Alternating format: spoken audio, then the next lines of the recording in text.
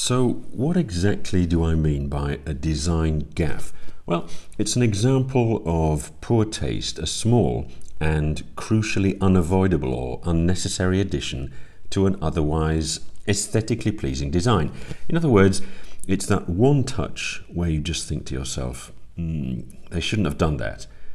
How many times have you seen a pretty girl and thought, wow, she would look even prettier with a tattoo on her neck or a piercing through her nose or purple hair?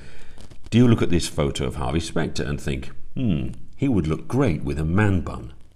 It's a peculiarly human trait as far as I can tell. You rarely, if ever, see a design gaffe in nature or among animals where unnecessary flourishes are quickly dealt with.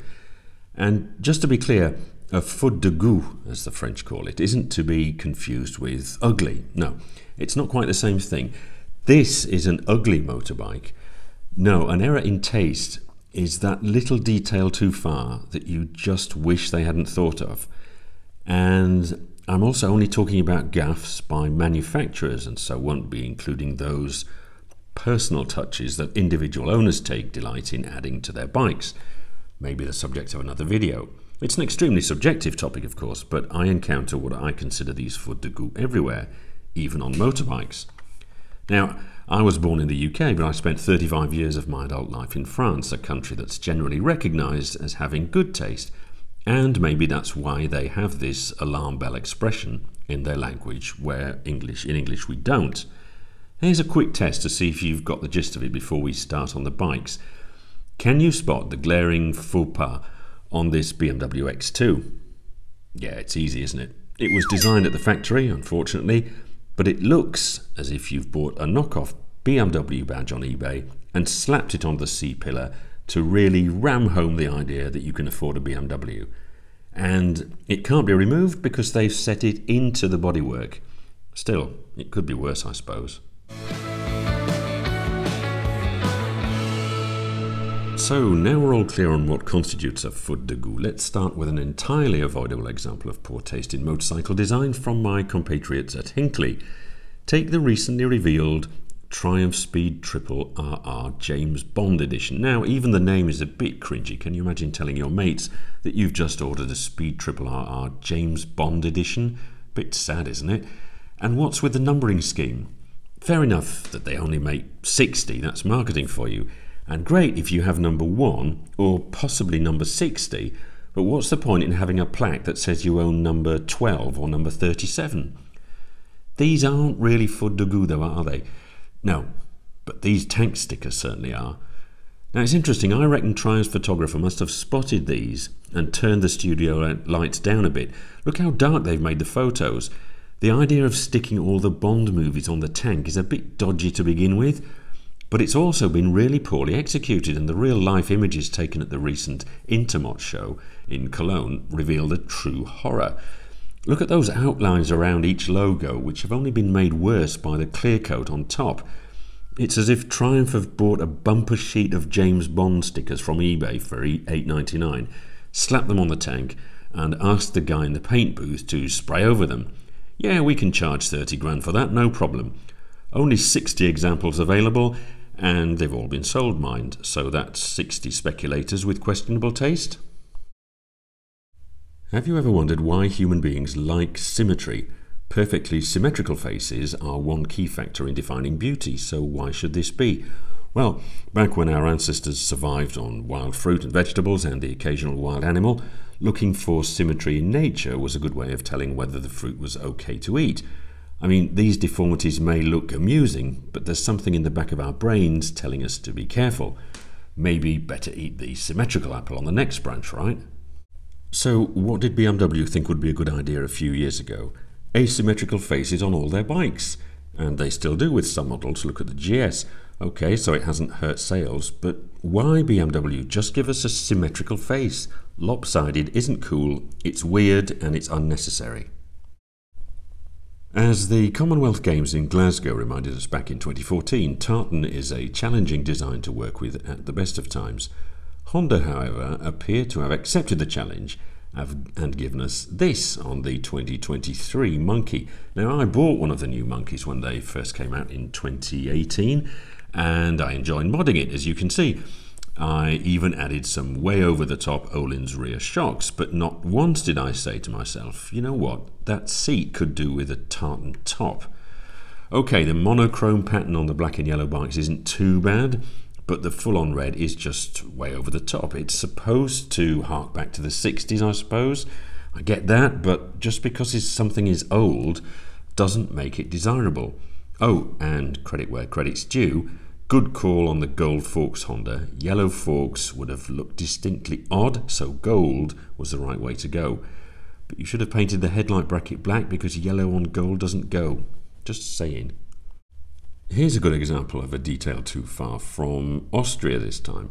Brixton have recently given us the Cromwell 1200, basically a copy of the Bonneville. Looked at in isolation, it's a fairly decent looking bike, although I'm personally not a huge fan of the Morris Minor green paint. The tank is a bit big and a slightly weird shape, but you only really notice that when comparing it to the, in my opinion, perfectly proportioned Speed Twin. Now, the real faute de goût here lies in the headlight. Okay for the company logo, Brixton, with the cardinal points around the X, not massively original, but it's okay.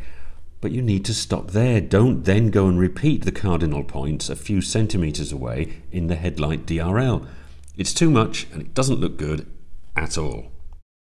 You would think that Ducati, coming from the land of good taste, would exhibit flawless design. I mean, just look at the aesthetic perfection that is the Panigale. So it took me a while, but I did find a gaff. And no, it's not the winglet stuck on the side of the front fairing, because they do serve a purpose, at least when you're doing over 180 miles an hour. No, it's these black dots on the screen of the Desert X. The psychedelic mirage-inducing pattern would drive me to distraction while crossing the Sahara, and the screen isn't even adjustable. Ducati, please, spend the time and money on an adjustable height mechanism. We can live without your funky dots. Let's go back to Triumph for the next design slip that annoys me. The Tiger Sport 660. A harmless consensual design, if ever there was one, is it not? Aha! But look at the clock, and more specifically these totally unnecessary white lines and circles telling you where each warning light is. Why?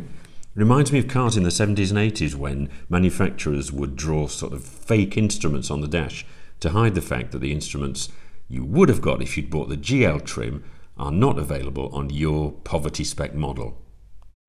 Next victim, the XSR 900. Now, I had a quick go on one of these the other day. It's a fantastic bike to ride, but a case study in poor taste. We'll skip the seat, which is more inexplicably weird and ugly than questionable taste, and concentrate instead on the colours. Now, you're always treading on thin ice when you mix more than a couple of colours, especially when they're of similar but not quite the same hue. And here Yamaha have treated us to a veritable feast of clashing yellows, golds and oranges. In no particular order, we have the wheels, the side reflectors, the forks, the fork adjusters, which you can't see in the photo, tank graphics, and if you live in the UK or Holland, for example, a yellow rear number plate. Can't we just tone it down a little bit, Yamaha? Sorry, Triumph, but I'm pointing at you again. To be fair, I don't think you're any worse than other manufacturers. It's just that I'm more familiar with your bikes, having owned quite a few. And this time, it's my own Speed Twin 1200, at least before the paint job. Who thought putting a Hi-vis yellow stripe on the matte grey tank of a modern classic was the way to go? Covering it up with some brushed aluminium effect vinyl was the first mod I did, and I know many other owners that have done the same. I think most people would agree that the V100 Mandello is a beautifully designed bike. They've even managed to make the green and gold combo look good, which isn't an easy feat. But then they had to spoil everything and bring out a special edition, the Aviazioni Navali. Still looks fabulous, I hear you say. Yes, it does, until you take a closer look at that front mudguard. They just couldn't resist, could they? An anchor next to the brakes, which is, I suppose, a dad joke type reference to the fact that, like an anchor on a ship, the brakes on a bike are there to slow you down. How funny. And to compound the error, Moto Guzzi has modelled the anchor on Peppa Pig's smile. So I think we should call it the V100 Peppa Pig edition. I could go on, I'm sure there are many more examples, but why don't you let me know of the worst unnecessary design tweaks that you've come across on motorbikes? It's just a bit of fun, and remember, we're not talking personal mods or customization projects here, but genuine gaffes committed by professional design teams.